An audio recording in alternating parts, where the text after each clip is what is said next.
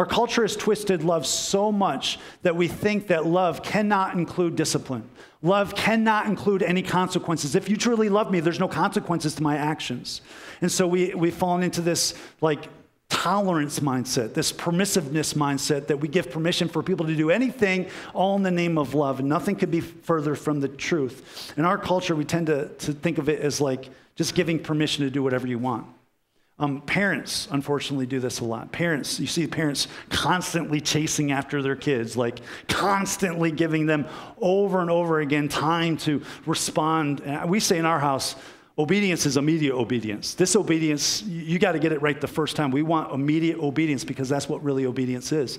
So you see these parents chasing after their kids like, come on now, sweetie, you got to do this. Stop it now. I'm going to count to 10. 1, 2. Meanwhile, a little Chucky doll is terrorizing Walmart, knocking things all over the shelves, right? 4, 5. He's like a little Chucky doll terrorizing everything. I got a few more seconds, right? 9, 9.5, right? And that's the dad.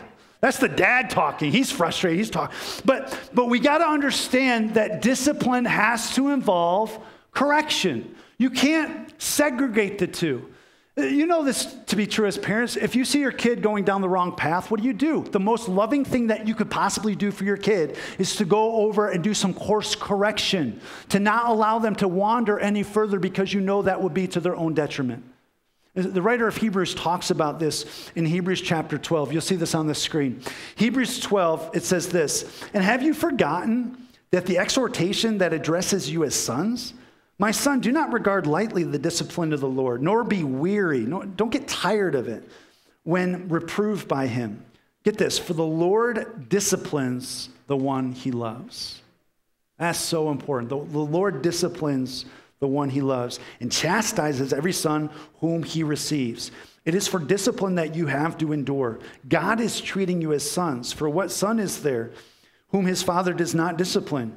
If you are left without discipline in which all have participated, then you are illegitimate children and not sons. Verse 9 says, besides this, we've had earthly fathers who have disciplined us, and we respected them. Shall we not much more be subject to the Father of spirits and live? For they discipline for us a short time as it seemed best to them. Catch this. But he, God, disciplines us for what?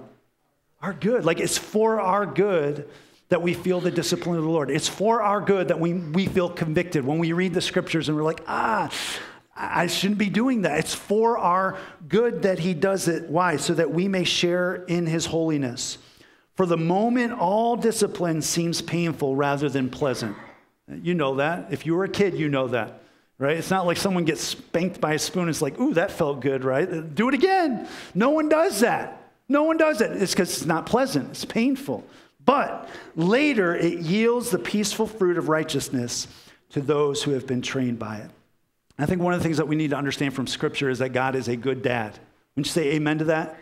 We have a good father. We have a good dad, which is why rather than allow us to continue to pursue disobedience and destruction, he provides correction. And sometimes that's painful, but it's always for our good. If I could kind of say it like this in a nutshell, I would say it like this. The hardship produces the harvest. Bottom line is the hardship that we go through that is in the realm of discipline produces the harvest of righteousness that God wants to develop in our lives. The hardship produces the hardship.